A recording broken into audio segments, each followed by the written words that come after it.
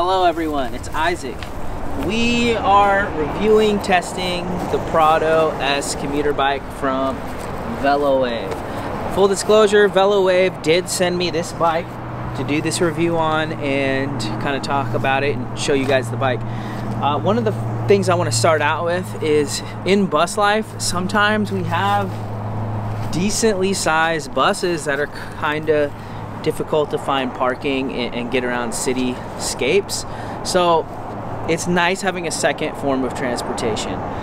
Having something like this where I could park the bus and go zip around town on the bike is kind of a luxury. So that's why you might want to consider, I know a lot of people are doing tow cars, doing motorcycles, all kinds of things. Definitely consider an e-bike. The benefit of doing an e-bike with van life or bus life is you can charge this thing off your solar. So you don't gotta go fill up with gas, things like that. It's more sustainable, cheaper, right? This bike sells normally, and the thing about it is everybody always changes their prices, so I hesitate to tell you what it is, but normally $1,700, right now it's selling for $1,400. I do have a little bit of a discount code, and it does help the channel if you end up wanting one of these bikes, if you purchase it through my links below. Those will all be in the description. But let's not talk about buying a bike, let's actually talk about the bike. When the bike came, it came in a box, and you know, it had some tools, but I definitely used some of my own tools to put this thing together. So I would say it's probably pretty intermediate as far as like putting the bike together. And you do have to inflate your tires, so you need a pump or an air compressor, something like that. Now, this has the basket upgrade. They don't normally come with the baskets, but I mean, you know, for what I want to use it for, going to the store and grabbing groceries or whatever, having those baskets is definitely nice. Once the bike was put together, I think it looks cool, which is an opinion type of deal. Obviously, you can look right at the bike, right? They have a few different colors. I ended up getting the black on black on black just for that kind of tactical look. They say this thing will go 45 miles. I haven't pushed it that far.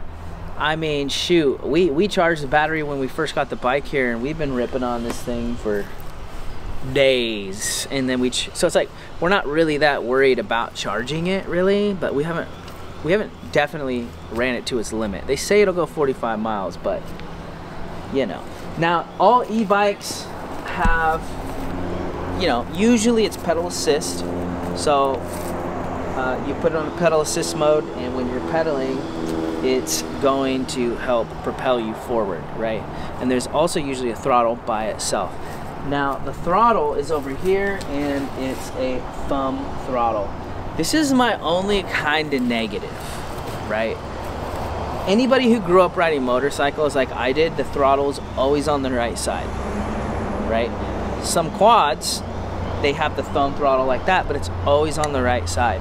So for the throttle being on the left side kind of throws me off a little bit. But I mean, it functions, it works great. But if you definitely grew up riding motorcycles or things like that, that'll probably throw you off like it did me.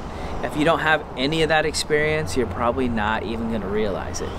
It does have a light on the front, so you can be riding this sucker at night and kind of see where you're going. And it's got some pretty fat, knobby tires. So, you know, which is really cool if you want to be going off-roading, and we always rip in the dirt on these things. And you know, it's got 7 speeds if you want to use it like a normal bike, which you totally can. I just wanted to give you my thoughts, overview on like my experience with the bike and why I think an e-bike for bus life really is a good move. And they do have financing available if you don't want to just come up with a whole bunch of cash to buy one of these.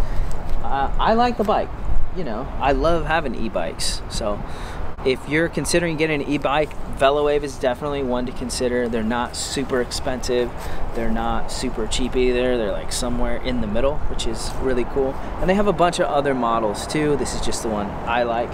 Now, if you end up wanting to check one of these out, you can get way more details off of their website. You can help the channel out by, if you do buy one of these, you could use my codes below. It also saves you a little bit of money.